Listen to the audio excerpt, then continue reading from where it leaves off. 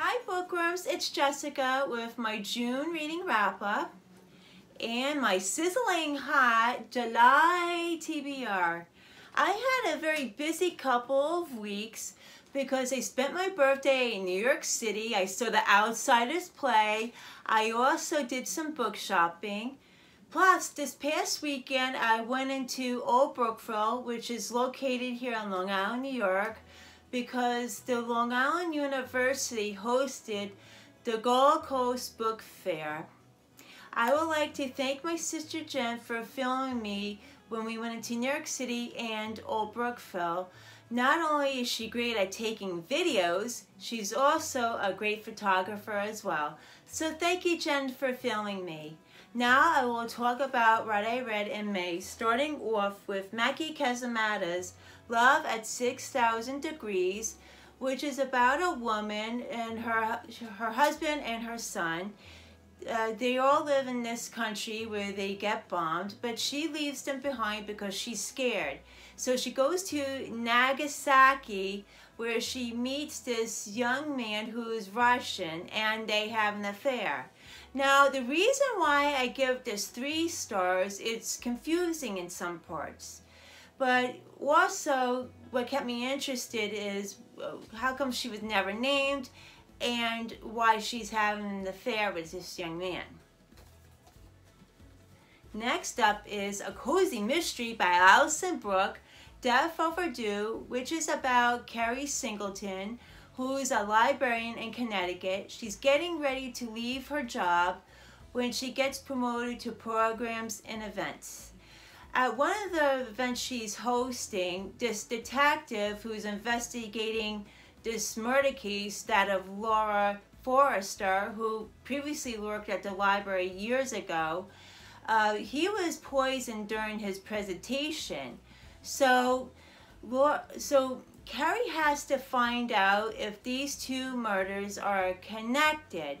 But what kept me interested in this plot and why I give it 4 stars is because it's centered around a library.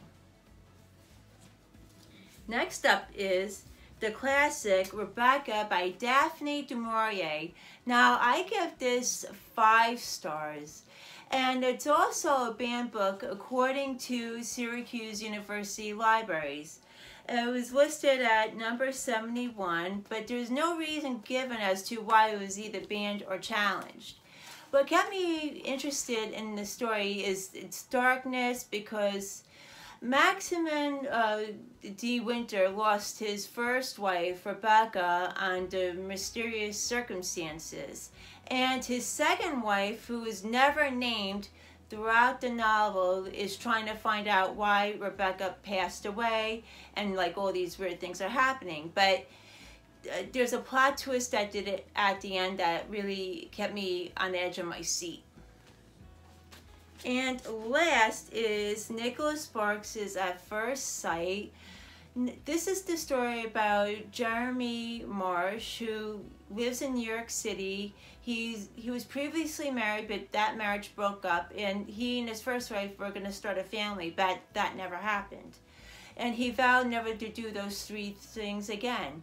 So anyway, he meets this woman, Lexi, who's either from North or South Carolina. She gets pregnant by him, and they're about to get married. And Jeremy is questioning if he's really happy in this relationship. Now, I give it 3 stars so far, but that might change. And the reason why is because I don't really read romance that often, so we'll have to see if, my opinions change.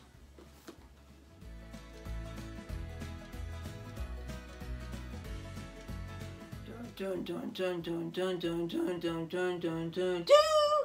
For the month of July, for my Discord server, we will be reading the classic and banned or challenged book Jaws by Peter Benchley. A link will be left down in the description box below if you would like to join in.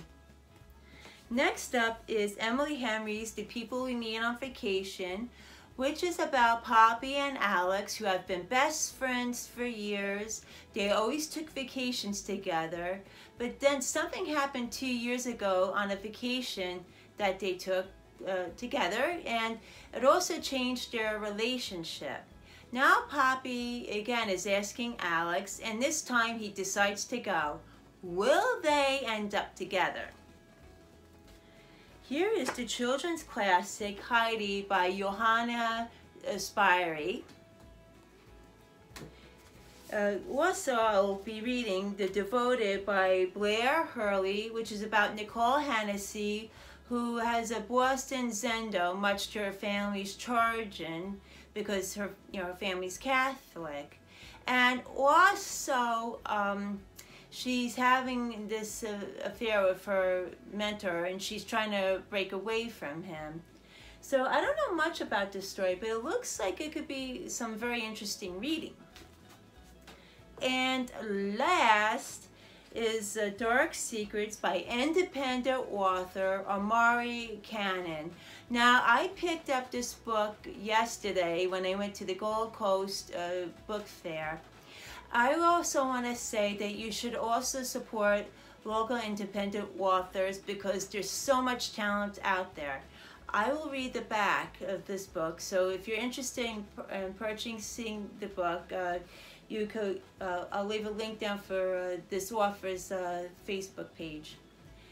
In the heart of New York City, Faith Sanders, a 30-year-old native, suffers a psychotic break, erasing her identity. With the turmoil of her fractured mind, Faith encounters 4 women: Monique, Chloe, Melanie, and Diamond.